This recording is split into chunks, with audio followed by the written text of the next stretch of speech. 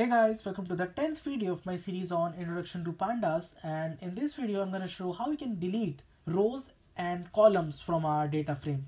So let us start by importing Pandas as PD, and I'm going to be using the IMDb dataset as well as the Bytes dataset for some examples. So now first of all, let us talk about how to delete deleting columns. So let us see how to delete columns first. So I will be using Bytes data frame as an example. So bytes df.head, if you try to do that, you will see that the unnamed colon and 1, this particular column name is actually given if there is no specified column name for a given column. And as you can see, all the values of this column are this, right? So this is not conveying any information for us right now.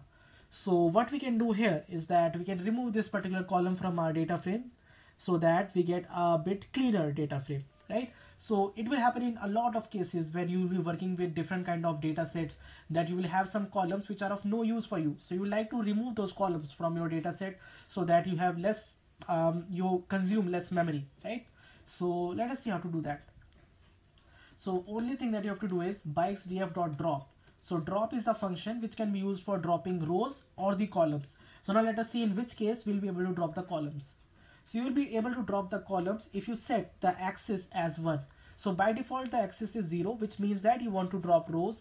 But right now in this case I want to drop a complete column. So I will use the axis equal to 1. So axis equal to 1. Now the first thing that I have to pass is the name of the column. So right now my data frame has lot of columns. So let us see what are their column names. So these are the columns names of my data frame. So let me use this one, the first one, and put here. So what I have done so far is that I have used the drop function of my data frame object, in which I have specified the column name, which is unnamed colon space 1, and then I specified the axis as 1, which means that I want to drop a column. So let us run it. Look at that. The output that I am getting does not contain the unnamed one column.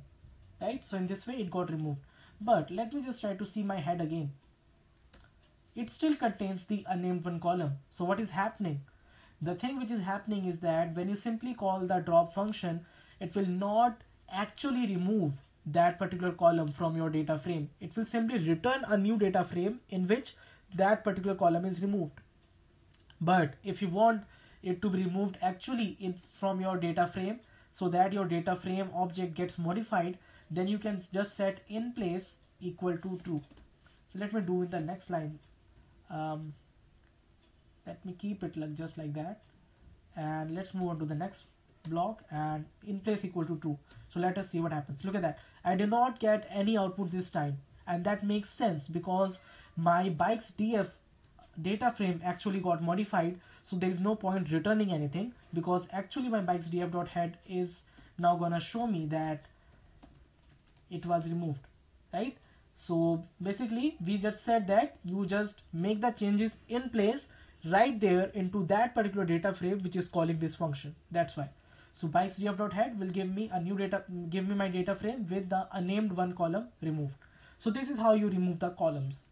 Now let us talk about what if you want to remove multiple columns. So let us say I want to remove column number this racial / Papiniu column and second and the third. Let's say I want to remove the first 3 columns of my data set. Then what I can do? So one thing to notice here is that the drop function will always take the column names. So if you just pass a list of column names, then it will remove all those columns. So bytes df.columns is giving me these column names, right? So if in this I pass colon 3, I will get the first 3. But let's say, this is quite easy, but let's say you want to have the first, third and the 5th column removed. Then what you can do is you can just pass 1, 3 and 5 and you will get the first, third and 5th column. Now this particular behavior that is happening here is quite related to, what happens in NumPy. In NumPy there is something called integer array indexing, in which you pass any kind of integer array. Then what happens is that all those positions at which these are matching, only those values are kept. So right now in this case what is happening, the index value 1, 3 and 5 are kept. Like bikes df dot columns, the first, which is berry one, right? Then the third, which is this, and the fifth one, which is spark. So these three are taken. So now I can simply drop them from my table by doing bikes df dot drop, in which I will pass this particular thing, the columns to drop. The columns to drop are the columns which are on the first position, third position, and the fifth position, and axis equal to 1. So look at that, berry 1 and other 2 are also removed from it, right? So this is a comprehensive tutorial that I have given you right now about dropping, about removing columns. And now let us come to removing rows. Let us talk about removing rows. So right now in my IMDb dataset, I have all these things, right? So let's say I want to remove the first row. So if I want to remove the first row, all I have to do is IMDb underscore df dot drop again.